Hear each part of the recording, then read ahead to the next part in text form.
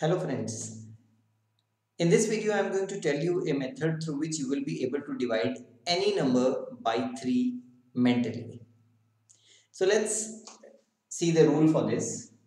You need to remember that 1 upon 3, that is 1 divided by 3 is 0.3333 so on. So it's actually a non-terminating repeating decimal. And when you divide 2 by 3, it is 0.666 and so on.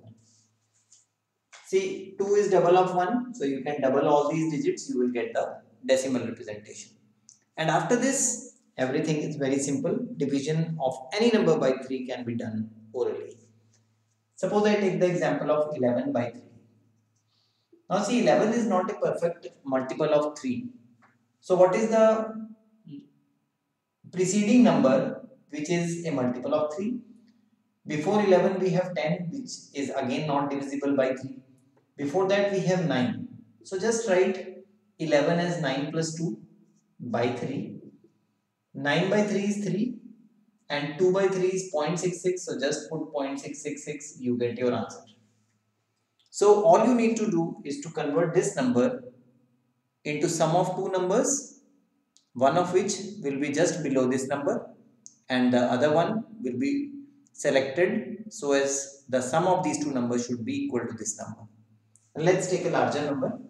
Suppose we have 28 by 3. Now see, we know that 27 is divisible by 3. So we can write it as 27 plus 1 by 3. Now 27 divided by 3 is 9 and 1 by 3 is 0.333. So 9.333 is what you get on dividing 28 by 3. 2 or 3 more examples. Suppose you have 59 by 3.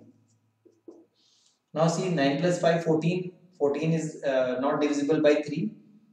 But below 14 you have 12. So you have to reduce 2. So 57 plus 2 by 3. Now 57 divided by 3. 9 ones are 3 ones are 3. 27. 3 nines are 27. And 2 by 3 means 666 and so on. This is what you have to do for dividing any number by 3. I'll take one more example, then we will conclude. Suppose 1012 divide by 3. See, 2 plus 1, 3 plus 1, 4. 4 is not divisible by 3. So reduce this by 1. You get 1011 plus 1 by 3. Now divide by 3. 3 3s are 9. 11. 3 3s are 9. 21. 3 7s are 21. Point 1 by 3 means 333 and so on. And here is your result.